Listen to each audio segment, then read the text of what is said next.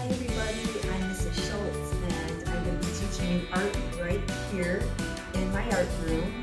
And I've got a few things around to show you today.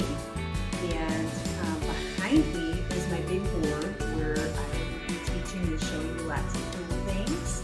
Sometimes you might see in front of the whiteboard, I may shift it a little bit so we can draw along together and make some great art.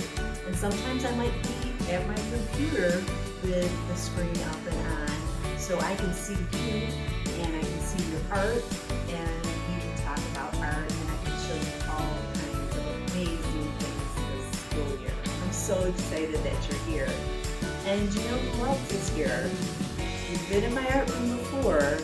You know I have a lot of things out and about. And one thing I have out and about a lot is Gidget. You see Gidget? She's right down here hanging out today. So she's looking up a little bit at the board. I know you might not be able to see everything all at once right now, but as time goes on, you'll see more of the art room and I'll show you some more things. And I want to show you something that I put together with things I had around between my house and digging around the art room. And I kind of want you to do this at your house too. I want you to look around for some art supplies because I have come up with and developed some art lessons here that we're going to be able to make some wonderful art with not a lot of supplies, okay? So I'm grabbing this. It's a shoebox, but inside my shoebox I have a lot of different things. I have some copy paper, just things that you usually use for your computer. If you have some of that, awesome.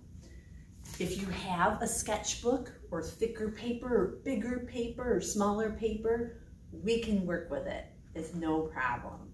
I've got some basic things in here. Got some pencils. Some of them are new, some of them are old. Some of them, the eraser's gone. So I do have an extra eraser in here as well.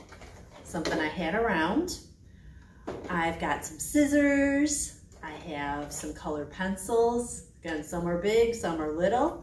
And you know what, guys? I had some toilet paper rolls, or paper towel rolls even, and you cut them down. I hot glued them inside my box, so now they're just gonna stay put, which I like. I also have some boxes that already had, their markers in them. If you have markers, great. If you don't, it's okay right now, it's fine. I had broad markers and skinny markers. I have some good old classic crayons, a little box of crayons here. I had some glue. Look around, see if you've got some glue, even if it's kind of used up. Glue sticks are great. I have a lot of glue in here, so I use a lot of this Elmer's glue. And lastly, I do have some watercolor paints. These you can find at Target or Walmart, anywhere they've got some basic supplies. It's pretty inexpensive. This one has 16 colors in it. Maybe it just has a classic 8, like one row of paints. If you have that around, it'd be wonderful. If you don't, you don't. One last thing I had in here was just a recycled container that I can use for some water for my watercolor paints, which my paints came with a brush, which is nice. So those are some basic supplies we can use and we can make some great art.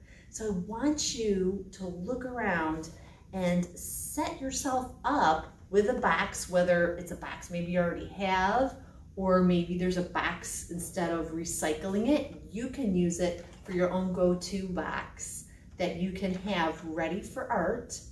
So whenever I get to see you, you have your box ready and you can hear all about the lesson and the project we're gonna do, and you have all your materials right there for you, ready to go.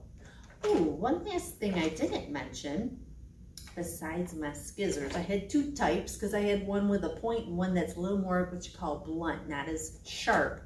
I have Sharpie markers. If you've been in my class at all, you know I love Sharpie markers. They make things work out so nice. I just like the look of them.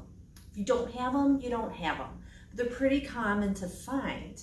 I had a broad one, I had a skinny one. Ooh, it's flying. Supplies are flying. So go ahead, look around, see what you've got, because I'm telling you, this year, with just those supplies, you can make some amazing art. You're going to build your skills in here as an artist. We're going to make some connections, even though we're online, with drawing and coloring and reading some really cool art books that bring all these ideas together. So I'm really excited for you to be here with me in art, and I'm really looking forward to getting to know you, and also for you guys to get to know me a little better.